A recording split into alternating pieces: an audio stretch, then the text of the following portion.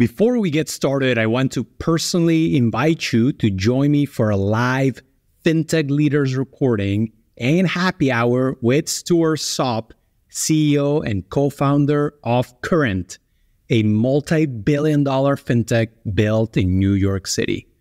Join us at Barclays Rise, New York on Monday, October 16 to kick off New York Tech Week. You can visit the show notes on Fintech Leaders Substack to find the registration link. See you there. The trick about competition is you need to fundamentally be playing like a different game than the competition. It can look competitive from the outside because there's a lot of folks doing similar features, but if your customers think of you differently, it might not matter. The qualitative feedback from people once the experience got too easy is that it was scary. And the feedback was like, this is my finances, and I expect there to be friction, and I expect it to feel like it has weight. And if you make the UX instantaneous, like scans your face, connect your bank account, click once, it's jarring for people. I'm proud to be here. You know, it's always cool when you hear yourself on something that you listen to.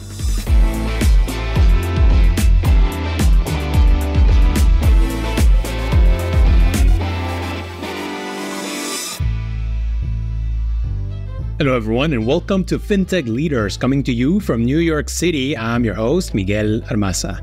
I'm a co-founder of Gilgamesh Ventures, a venture capital fund that backs early-stage fintech entrepreneurs in the US, Canada, and Latin America. If you enjoyed this conversation, I invite you to leave a review on Apple Podcasts, Spotify, or wherever you get your shows so more people can learn about fintech leaders. In this episode, I sit down with Jean-Denis Greze, CTO at Plaid, a data network and one of the foundational fintech companies that works with thousands of companies, including several Fortune 500 and some of the largest global banks. Founded in 2013 by Zach Perret and Willing Hockey, Plaid's network covers over 12,000 financial institutions across the US, Canada, UK, and Europe. They've raised over $700 million from Felicis, Homebrew, NEA, Spark Capital, Citi, Goldman, AmEx, Ribbit, and just a long list of great investors. We discuss in this episode how Plaid stays at the forefront of security and privacy, thriving in a competitive market, and how the only way to win is to play a different game than your competitors, the future of open finance in the US and some regulatory predictions, how AI LLMs are revolutionizing user interfaces, and just a lot more. Jean-Denis, how are you, man? I'm great. Hi, Miguel. It's great to be here. I'm excited to chat with you. Yeah, I'm very excited. Welcome to Fintech Leaders. You know, we have someone, you as CTO of Plaid, have a lot of context on the entire industry. You're a bit of a backbone for our industry. And so I think your perspective is going to be super valuable. Before we start talking about Fintech and Plaid, I have a question.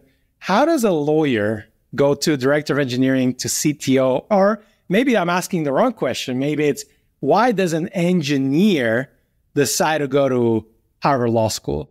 Yeah, it's a good question. I mean, I've been tinkering my whole life with computers. My dad got me like a Commodore 128, a not very popular successor to the Commodore 64 when I was, something like 7 years old. So I've always been playing with computers, and I studied computer science in college in the US, and my first two jobs out of school were as a software engineer. But then what happened is I burnt out.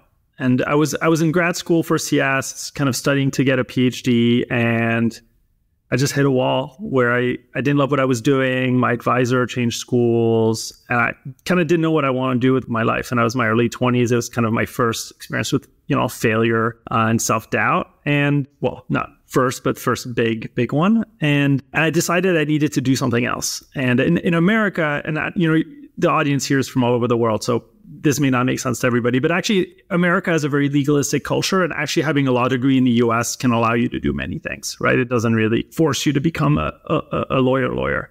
And so I decided I needed to do something different and expand my skill set. And there's no way I could get into business school because I just spent too much time in academia. And law school is just looking for smart folks. I'd always loved history.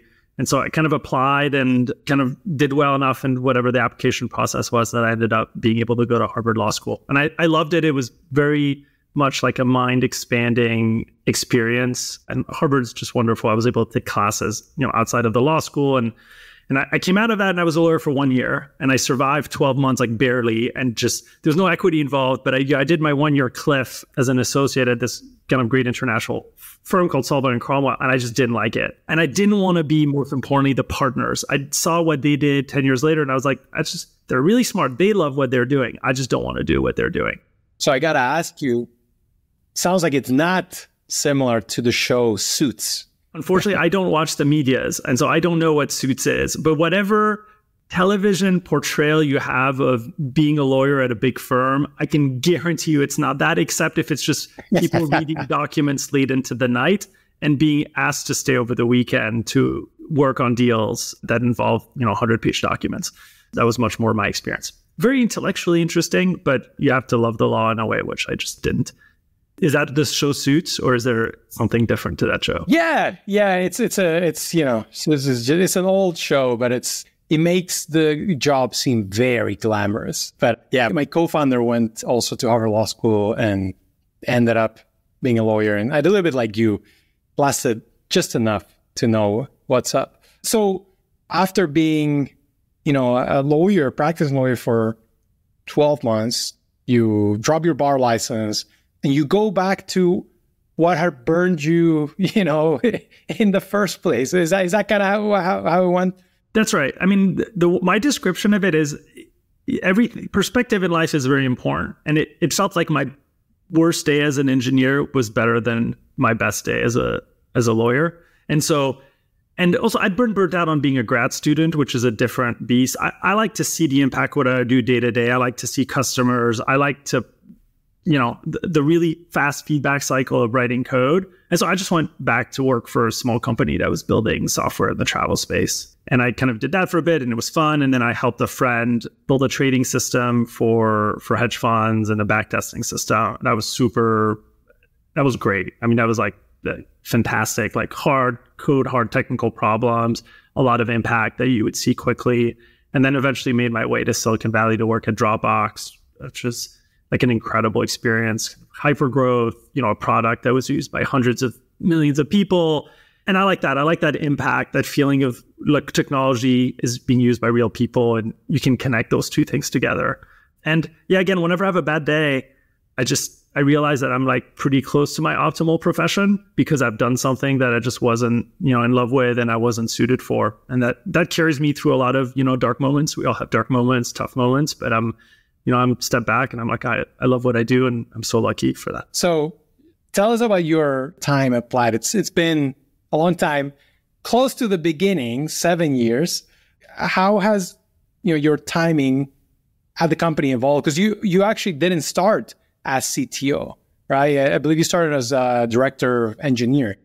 Yeah, I came in to run the engineering team. I was head of engineering for my first 3 or 4 years, and then eventually took on product and design and kind of got a promotion to CTO to run the whole product and technical side of the org. Yeah, I mean, look, it's hard for me. I feel luck. When you ask me what has it been like at Plaid? My first response is I am so lucky because I joined a company that had the potential to be truly transformational and big and meaningful for people. There's a lot of luck in that. I joined initially because I thought the product was very cool. It's rare. There are not that many platformy companies that whole ecosystems are built on top of. And even 7 years ago when Plaid was quite small, because there were customers like Robinhood or Venmo that were already on it, you had the sense that hey, there's going to be a whole wave of innovation that was going to happen on top of the platform. So when I joined, that was very attractive. And then the culture of the company still to this day is very pragmatic and very impact focused. And there's this little talk that I give to new interns at Plaid, and people ask me like, what do you need to do to be a successful engineer, like career advice? And I was like, well, you have to be really comfortable, transforming strings into strings. Like a lot of engineering's not like you're not doing the world's like hardest, distributed system problem. Sometimes you just have to like do simple things over and over again and do it cleverly and so on. But, we're just moving like letters around the internet, and it's sometimes not as glamorous as people make it out to be. But what I love about Plaid is whatever you ask people on the team to do, any team member, any function, as long as you can point them to impact for customers, even if the task isn't glamorous or exciting, like people at the company will just do it because they're really aligned with that business impact and that customer impact. And I love that. And you could see that like in my interview process compared to other companies. I was like, this is like a no bullshit. Like we're trying to help consumers. We're trying to help our customers kind of company. And that really resonated with me. Yeah. And then you said it before, like one of the funnest parts about the job, apart from the technology, is just you're at the center of an ecosystem, right? And you see people solve new problems for users in the fintech space, right? And so we saw the rise of neobanks and crypto and like online brokerage and online lending and pay advances. And then you see older spaces move to it. Like you see like mortgage lending, which for a long time, even a few years ago, is like lots of stacks of paper that you'd have to walk into your bank with, like starts to go digital. And you can have a player like Rocket Mortgage, largest mortgage lender in the United States, right? Rocket, like they use Plaid, right? They're like it's a very digital first experience in that space. And they're the largest. I mean, there was nothing there like 15 years ago, and they've crushed it. They've crushed this market. So it's really exciting to see that from the inside. And, we're lucky that I'm connected to like the CEOs, the founders, the CTOs, the CPOs at all of these companies. And, I can I go to New York and have dinner with a bunch of them. And that's a really fun part of the job for me. I want to zoom in on something you mentioned, and that's the fact that you've created a platform on which part of an entire industry or ecosystem has been built, right? And that's important. And there's an argument, I don't know if you agree with me, but there's an argument that Plaid is close to or is systemically important. And that probably adds a bunch of requirements and expectations, right? On you have to be up, you have to be running, right? So internally, how do you think about that? But also, how have you structured the technology so it works the way it does today? Yeah, I think my answer will end up being generic. I think once you get to any scales of, tens to hundreds of millions of people using your online service, it feels like you just can't be down. And granted, if Plaid is down, someone can't apply for a mortgage. And so it's like, damn, right? That maybe feels more or less important than like sharing a picture with friends. But I think actually universally in my experience, regardless of the importance of the use case, like people now expect services to be up all the time. There's not a ton that we've done that's special. I think, the usage of Plaid has like two vectors to it. There's usage where there's a user present. That is, there's a human that's trying to do something on a device. And what we've tried to make sure is every service that is invoked, like every part of our technology that's invoked when that happens, there we have extremely rigorous uptime requirements. And, as we move towards use cases like daily payments and things like that, basically you can only be down, a few minutes a month. Like maybe people have tolerance for 5-6 minutes of downtime a month. But then there's a whole bunch of Plaid's infrastructure that's what I would call like offline, meaning, if we're down for 20 minutes or we're a little bit slower at processing a transaction, like it's not the end of the day because there's no one that's waiting for the thing to happen. They just expect it to eventually get done. And that's actually a majority of our services. I would say like, 70, 80% or more around these interactions that just don't need to work.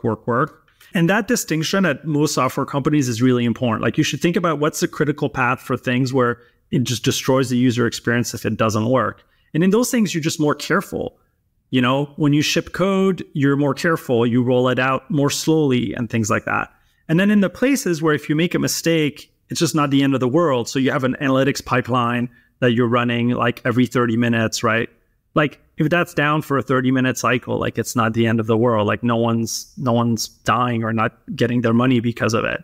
And those things there, you could move really quickly and you don't have to put as much rigor, so to speak. So I think we kind of separate, the critical path from non-critical path work. And that's a pretty common approach in tech.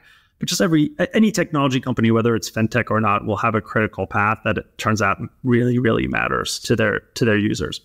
I think the other two things for Plaid that I worry just as much about than uptime or would be like security and privacy, because I think that's where when you're in fintech, taking it very, very seriously is critical because it's based on trust. Like all financial services at the end of the day, actually, it's the real industry is trust, right? When someone goes to you, Miguel, and they're like, hey, can you loan me $5? Really, it's just you're making a trust decision. Do I trust this person, right? That they'll pay me back? Do I trust that they have any income? Like, will I see them again? And so, from a technical perspective for us, trust is privacy, meaning, there's very important data that our users are using Plaid to share with apps that they want to use. And they need to feel really comfortable that we're doing right by that data and that the platform, meaning the apps built on top of Plaid, are also doing right by that data, right? Because you only trust a platform as much as you trust everyone that's on it, right? So for us, that just means like we have to handle data well, but we have to make sure our customers and the customers that we onboard are also doing right by people's privacy. And then on security, it's the exact same thing, right? You're only as strong as your weakest link. And so, they're unlike the critical path stuff for uptime, where you can isolate critical path, security is your entire surface area, right? Like they could be a gap anywhere and something bad could happen there. So those actually, I would say privacy and security for me are much more top of mind than uptime at this point. I think we have I'm not saying we figured out uptime, right? And bad things can always happen. Like a big fintech was down for close to 24 hours this week, for example, and they're bigger and public company, like very mature. And we look at that and we're like, okay, cool. We can be better at uptime, but security and privacy is where I'm really proud of where the team has landed and our level of execution. And for other CTOs tuning in on, or CEOs, company leaders in general, how should they be thinking about security and privacy? Obviously, huge topics. I've had the good fortune to bring a few of the anti-fraud leaders from our industry on the podcast, and they all bring crazy new use cases that we should be thinking about. But what's your approach here? I mean, again, I'll say for both of them, my approach was to hire a really great leader that understood the space really, really well. And I think for security, there's you're talking about fraud and risk. Like fraud and risk, you can measure every day. How much fraud are you seeing? How much risk are you exposing yourself or your users to? How much, if you're a lender, how much reserves you need? Like that, you can do these kind of evaluations. I think a lot of security is about tail risk. It's like low odds of something really bad happening. And so it's hard to measure. Do you know what I mean? Like there are ways that you can attempt to do it, but really you need to have someone in a team whose judgment you trust to make the right calls on tail events. And I think that's, for us, I looked at it and it was like, okay, we need a great leader. We need language that we can talk about this with the board. And if you don't have those two things, like, language of the board means some level of accountability, but then a great leader, like someone who really breathed this mindset, because it's a different mindset, it doesn't work, right? I'm the CTO. I'm responsible for, engineering, product design. So for product goals, I'm trying to drive conversion. I'm trying to drive revenue. I'm trying to drive product usage. So my brain is going like these very concrete things that you see metrics drive up day after day. And you need someone else that sits next to you that tells you like, no, this is the long-term risk. This is how much we need to invest now.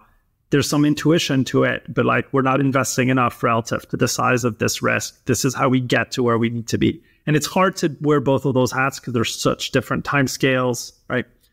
And then I think privacy, you need to define what you are okay doing with people's data and what you are not. And you need a really bright line on privacy.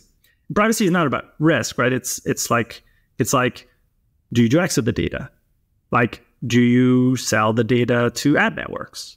Like, you do or you don't, right? You need to set the bright rule. Okay, why don't you? Okay, we only use data for the use case that the end user authorized. Our end users authorize their data to be shared with a fintech app for brokerage. It has nothing to do with advertising. So it's really easy for us to say like, no, we're not going to do that bad thing, right? But you need those broad principles. And I think the way I look at it is, can everyone look at the principles and go to sleep at night and tell their kids what they do and be really proud of it? Like, you know, and if you can do that and you have the principles, then it just becomes a communication exercise, right? Does everyone on the team understand the principles? Do we have in your product development process, you have a step where, you know, a privacy counsel or your chief privacy officer can look at it and be like, yep, it abides by the principles. It's like way below the, you know, it's way above the line.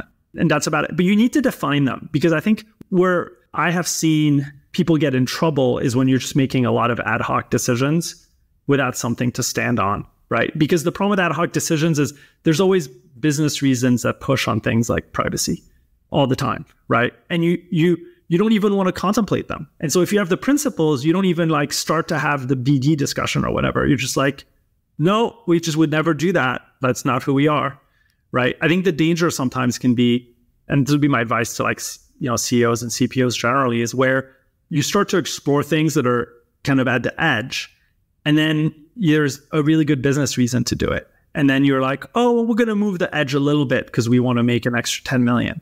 And you do that too many times, and then you got nothing left. Whereas if you have the principles, you can stop yourself early enough from ever going to those places. And it actually constrains you and allows you to build a better business, I think, in the long term. Like, I think privacy done really well will be a competitive advantage in the world. Like, I think it is a competitive advantage. I mean, it's been weaponized by some companies too, but like, it matters to people. And when you're in financial services, if people don't trust you, I think end game, you will not have a valuable business. Yeah, and if they do, they'll come to you. Since you are also leading the product organization, I'm curious on your point of view on how you think about the competition, right? Especially in your space, primarily bank linking. I know Plaid does more. Because let's be honest, it's gotten increasingly competitive in the last few years, right? More so than it was 5 years ago. So yeah, tell us about your point of view here. The trick about competition is you need to fundamentally be playing like a different game than the competition. It can look competitive from the outside because there's a lot of folks doing similar features. But if your customers think of you differently, it might not matter that there are people who have what looks like externally similar capabilities. So look, for Plaid for a long time, the way I thought about our competitive advantage was economies of scale. And I still think that matters a lot today. Economies of scale means we make more revenue from the 10,000 banks in the US that we're connected to than anybody else. And that just means we can invest more in having better connections with those banks, better data quality, cleaning the data more. And the products might be similar, but we'll have a much higher margin like profile because we can deliver better product and spread the cost across a lot more revenue. So that's like one thing. So from the outside, it may look similar, but actually the data quality is better, the conversion is better with Plaid, and we have higher margin, and that all adds up to a better business. So I think that's like one part of it. But then you do want to play a different game than other people. And I think a lot of our customers don't really think of Plaid anymore as just connecting the data. They look at the services that we provide next to that others don't or can't. So like the clearest example for me right now would be our Signal product, which is like it's a fraud product that you use so that you can use ACH and making it feel like the money moves instantly. And you can do that because we basically tell you like, this is not a fraudulent transfer. The funds will arrive for sure, treated like they're already there. And that changes ACH. Like now it's not just about whether you're getting your account and routing number. It's like you get account routing number and you're sure it's the right person. And so you can act with the money instantly. And that's super powerful. It's real-time transaction without being a real-time transaction. Exactly. It gives you that feel. And I think that's like a lot of customers, you know, this like our fastest growing product, and they pay us for that. And they view us as the kind of company that can build those products and will keep innovating and having things like that others don't. And the underlying thing for us, like, it's like we think of ourselves as having network effects, and we're a network. So the reason why our fraud product is better, by the way, is because the data that it's trained on is the data of these tens of millions of financial connections across thousands of apps and like 7 to 10 years of historical data. And from that, we can build a better fraud model. And the best part about it is customers use Signal. They tell us when they see fraud or when they see other kinds of risk. And then we use that to make the model better, which gets more customers because they notice that it's even better than competitors. And then they channel more data back to us. We make the model better, we make more money from it, and so on. And once you have that network effect around a data product, it's super powerful. And so the game that we're playing right now is how many products can we build that have these network effects? We're not playing the game of like, should we connect to bank 10,001 or to 10,002 and leverage our economies of scale? I mean, we're still doing that because that's a core part of our competitive advantage still. But long term, there's so much competitive advantage, so much economics to be derived from things like identity verification, fraud protection, fast money movement, credit scores and credit reports. And that's what we really focus on, because for all of those, like, we are building network effect products in them. And then the final part to all this, like, I think about competition. You know, what I don't like about Plaid's product today, like the thing that drives me nuts, is that you, Miguel, who connects your third app, you mostly have the same experience as when you connected your first app.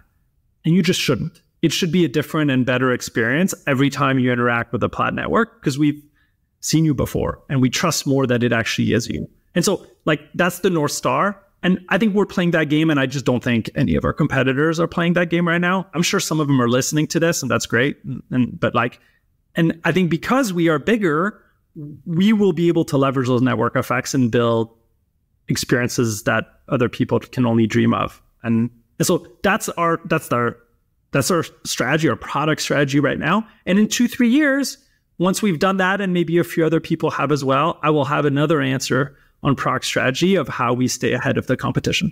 And so that's how we stay ahead. And competition is good, right? Like, another way to look at it is, look, man, there's like hundreds of millions of people who rely on open banking and open finance. And it's very valuable. And that's why other people are getting into it. And that's awesome. Like, another way to look at it is, like, whether we achieve the mission or someone else does, I think the world of open banking and open finance, like, it's here to stay for the long term. And I'm very proud of that. I'm very happy about that. And if we don't win it all and someone else does, like, that's life. It's still so good for consumers, right? Competition is good for consumers. So I find it super interesting that you're saying open finance, open banking is here to stay. In many places, it's been codified by law. I was just in Brazil 3 weeks ago, met with one of the head of regulation for the central bank, and he's super proud of their open finance regulation.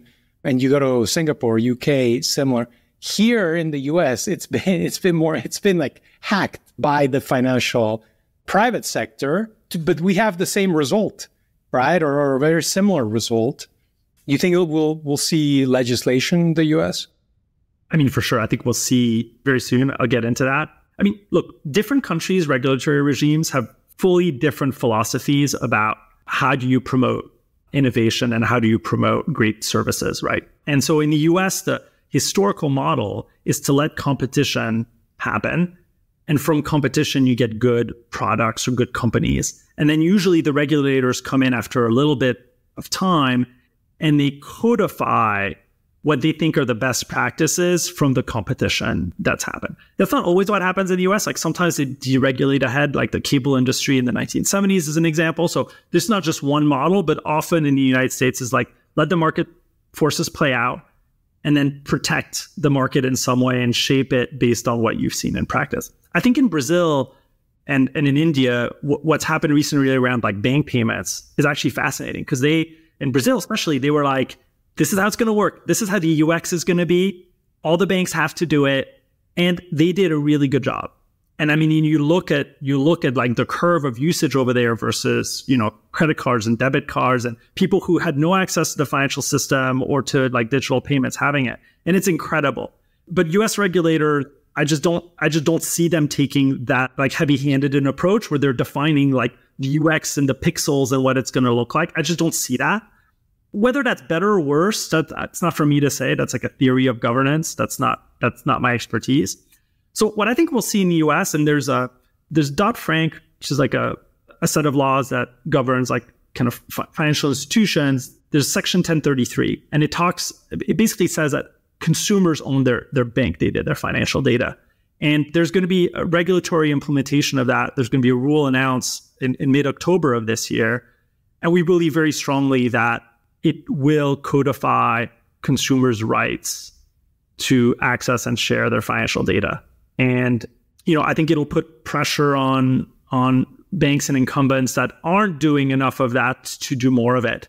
But it will be principles. It will not tell you exactly how you have to do it. And they will leave it open to companies like Plaid and our competitors to make sure that, we provide a great experience on top of that. And once you have in the US, once you have the regulatory apparatus in place, the regulators are actually quite good about talking to industry participants, and they will have interpretations of the rule, and they will like push it forward over time. So, you could imagine there's a new kind of financial product that wouldn't be covered by the rule, and they will learn and then say like, oh, the rule does apply to this new financial product, and here is how it applies. And so I think now we're at this point where there's been enough competition that the regulators are going to move to that setup. That's how I see it.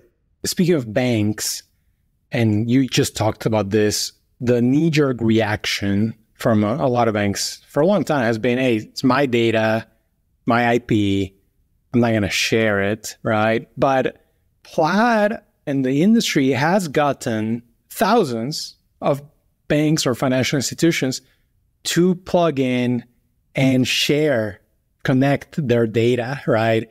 Why do you think Plaid has been successful over the last decade doing this? Well, I think because it's good for consumers, and banks are large institutions with many stakeholders inside of them, many of which are heavily incentivized to do what's right for their consumers. And so, like, I think one way I like look at the history of Plaid is like, initially, right, we were small, then we allowed consumers to say like, hey, can you share my account routing number or my transaction history with this app? And we got that to work against that 1033 law, the Dodd-Frank law, but it wasn't implemented. So we knew like the consumers could ask for this to happen, but there was no APIs, no system for it. And then some apps got built that were valuable. And so inside of these large banks, consumers were asking like their bank, like, hey, I want to use that app. And there are people in the banks who are like, yeah, that's a cool app. You should be able to like share a bill with your friends on Venmo. Like, we don't offer brokerage services for, like a credit union in America, like a small credit union in the middle of America. Like, you should be able to sign up to Robinhood, to Straight Stock. That sounds awesome. And so within all the banks, there are people who are advocates for open banking and open finance, for sure. And yeah, they may have, some people in the banks may have different incentives. So maybe they used to be part of the bank that's doing loans. And 60 years ago, they were the only ones to have your transaction history. So when you want to get a mortgage, you just didn't have a choice. Like, you just went to your main bank. But people's practices have changed. And so I think a lot of the banks now know that people are going to shop around for mortgages. They're going to shop around for loans. They're going to shop around for credit cards. And that was the reality. And so when Plaid started to appear, it made it easier to shop around. It meant there was more competition in financial services. But it was also in line with a long-term consumer trend and expectation. And, it's hard to go against a long-term consumer trend and expectation. Like, people have a lot of power, right? People want to use Mint. They want to use Robinhood. They want to use Venmo. They want to use Square. They want to have multiple credit cards. They want debit cards that are specialized to some use cases. They want to get cash advances. Like, people want all of those things. And when people want the things, it's hard as a bank is serving consumers. Like, that's their business. They're not bad people. They're serving consumers. So they will allow these things to happen. But it does go again against like their historical competitive advantage of having these kind of all these oligopolies over people's spending histories. I look at that stuff like that is now it's done, right? Like, all the large banks effectively understand that this will happen, understand why it's good, and they've rethought competition, right? Like, Chase for me is a bank that I admire because their digital capabilities and strategy I just said digital strategies. That makes me sound different than I like to think of myself. But their digital strategy is fantastic and their app is fantastic. And they're able to deliver very competitive experiences on trading stock, moving money around, like saving for retirement, understanding your credit, as a lot of fintechs, because they've internalized that they have to be competitive on product. That's how they're going to, and they are winning against other large banks who are not nearly as digital forward. And so the mindset there is more like, hey, this is inevitable. Let me become really good at it, versus this is inevitable and let me like try to stop this wave from happening. That's going to happen anyways. So Jean-Denis, I was talking to a good friend who's been CTO of a couple of fintech companies, meaningful fintech companies. And he was explaining that any great engineering team, and one of the hallmarks of this team is going to be that they are always learning from experiments, small experiments, larger experiments. Have you had an experiment within your team that, the outcome of it really surprised you? I have two. One's a real experiment. The other one is more like qualitative research. So the experiment for me that I remember, if you use the Plaid experience, you get to the search screen and you have to search for your bank. And so you type in, like Bank of America, and then it'll come up an icon. You can click on it, and then you can connect your Bank of America account. But in America, there's a lot of banks that have very similar names. So, it's like First State Bank of Omaha, First State Bank of Kentucky, First State, because there are 10,000 banks in America. And so the search has always been improving the search. It's like we always find ways to make the search better. And this was a long time ago, but I remember there's a designer that was like, their head was exploding around this problem that there were too many banks with similar names and people would misspell them. And so you would have 25 search results and they all kind of look the same. And for small banks, people don't know what the icon looks like for the bank. They like don't know the logo because they all look like important buildings in small towns. Like literally the icons like are so similar. And we just did this thing where we just honestly just added the URL of the bank, because it turns out people know the URL for their bank because they're used to going to the website, even if they don't know the iconography of the bank. And that had a meaningful lift on conversion, just to put the URL like under the name of the bank. And it was a cool little like UX experiment, which was like so obvious after the fact, but it was just weird to put the URL there when we're trying to provide this experience that's not in a browser, all those things. So that was a cool one. And we do a lot of experimentation for us on helping people find their bank and connect their data successfully. And so there's always a ton of learnings there. And then, so the second thing I'm going to share, and this is the first thing that came to mind, but it's a qualitative research. So in the experience of connecting your bank account with Plaid, there are a few pains. One of them, which we call the consent pane. The consent pane explains what's going on and it tries, without having things buried in terms of service, to be really clear with the user about what's happening. And then we have other screens where you log into the bank account and verify your phone number and your identity and all those things. And so we had done mocks of kind of futuristic versions of these experiences that we could do. And obviously the futuristic versions are very streamlined. So there are fewer steps and all those things. And so we did qualitative research with people about them, and we showed them the like one that we thought would be the best, which is almost like you just connect your account with just one click, like super magical. And the qualitative feedback from people, once the experience got too easy, is that it was scary. And the feedback was like, this is my finances, and I expect there to be friction, and I expect it to feel like it has weight. And if you make the UX instantaneous, like scans your face, connect your bank account, click once, it's jarring for people because it's so important. Like the thing they're trying to do, applying for a loan or like moving $10,000 from one account, it's so important that they expect it to be a little bit difficult. And they need that friction to feel like the weight represents the activity, the action that they're trying to do. And I just thought that was really fascinating for us, which is like, you realize you're not just optimizing for conversion, you're optimizing for feel. Like the feel of the thing has to represent the kind of action that people do. So that was one of those, it was one of those places where the qualitative research really like kind of changed the way that I thought about what we were optimizing for. And I thought it was a cool observation. And we have all these videos of people like normal people in the interviews basically like telling us that. So that was very cool. That's fascinating. Yeah, it reminds me to, if you're pricing a luxury product and it's not that expensive, people are actually going to think this is not good quality. Very cool. That was a great answer. Thanks for giving us those examples.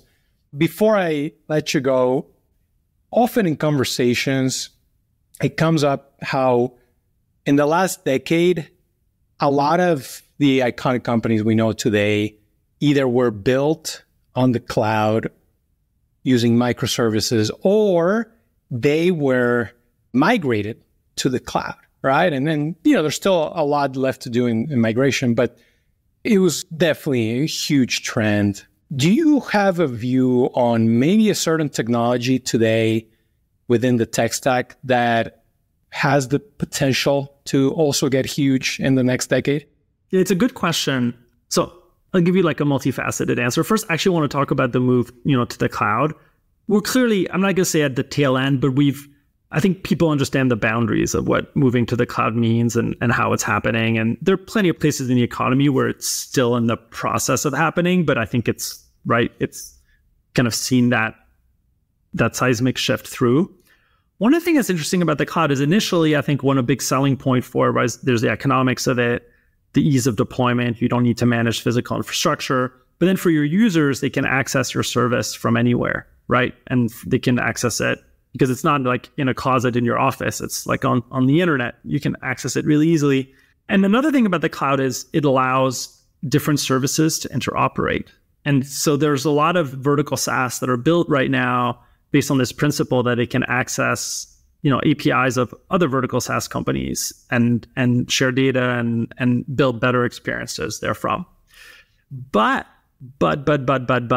if you're trying to build a company that's not just a vertical SaaS, but more of a horizontal SaaS, like one that really tries to combine all the individual vertical components together. And if you were building that company, you wouldn't want others to be able to access its data via APIs. And so I think an interesting micro trend right now that could become a macro trend with consolidation is that there will become larger winners in SaaS who want less sharing to happen than I think we've been used to for the last decade in the SaaS world. And I think that's like an interesting open question. I think of a company like maybe like Workday is a system that's like notoriously difficult to get data out of as a third-party SaaS company. And that's because I think they see a lot of value in locking down the employee graph and the employee record for themselves, which is a very different strategy than, say, Salesforce, right? Where Salesforce is really easy to get the data out, and you have this entire ecosystem of vertical SaaS companies that are built on top of Salesforce.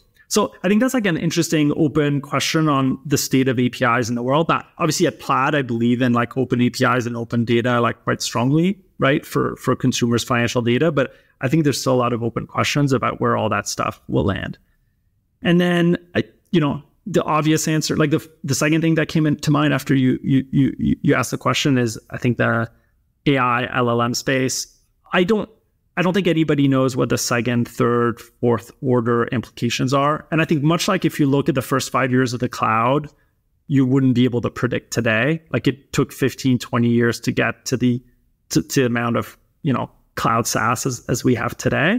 I think LLMs will be a lot more than just summarizing things and getting insights out of things and getting transcripts and whatnot. And the big question is like, what are the second and third order implications? And will those start to look like a platform shift? So one thing I'm interested in is how UI is impacted by AI. So right now, if I want to do something in a SaaS like Atlassian, I click on issues and I find my ticket and then I go assign Bob. And then suddenly if I want to like look at epics, I go click on a couple other things and I see epics. And then if I want to see a third thing, I click around. And so my whole mental model is like I click and then I get UX, I get UI for the thing I'm trying to do. And then I click somewhere else. But with LLMs, UI doesn't quite work like that. You say something like, hey, like out of my reports, who are the 3 with the most tenure? Okay, cool. You get the list. Then I'm like, okay, can you add calendar reminders 2 days before their next anniversary for me to like get something ready? And then you kind of want a calendar to pop up for you to be able to do that. And the way you do that right now is like you're in different apps, you're going down menus, and you go back up, you go in a different app. But with LLMs, you kind of have this expectation that it's just going to surface to you the right UX for what you're trying to do. I just wonder if the way we build apps in that world's fundamentally different. And what users will need to see is like the right components for the action that they want to do, which really come from very different parts of the various apps that they're traditionally using now. And I feel that way. And like one way you can like prove that that's the way it probably will go is you look at how many of these LLM apps are like, they're all using Slack, right? And in Slack, they're showing you like a custom graph and an action or like a custom graph and an input box because they need to customize the UI to the thing that they're trying to do. It like doesn't fit nicely in the UI paradigm that we have of traditional apps. So I think that's like an interesting, will that be a platform shift? I don't know, but you could imagine a world where LLMs are pulling on UX and UI from a bunch of different apps to put in front of you what you're supposed to do. And then we would probably build like front-end software pretty differently than we do now. I don't know if this is like the big platform shift, but I think we have to ask ourselves the question, what are the second and third order implications of LLMs? Because I would be shocked if that didn't result in probably not something, well, I don't know, maybe something as big as a migration to cloud. You're exactly right. You look at ChatGPT, which I think almost the whole world knows about today. It's just a chat box, but you get all these functions done that normally would force you to click through screens and different UIs. But this is just one simple chat. It's incredible. No, but fascinating stuff. Thanks for this conversation. It's been absolutely, informative, interesting, thought-provoking, however you want to call it. But I'm sure it'll be popular amongst the listeners and we'll continue to follow you and Plaid. Look, I was really excited to be here. The questions were great. And yeah, I really appreciate your time. And I'm excited to listen to this episode, much like I'm excited to listen to all your episodes. So I'm proud to be here. It's always cool when you hear yourself on something that you listen to. Thank you.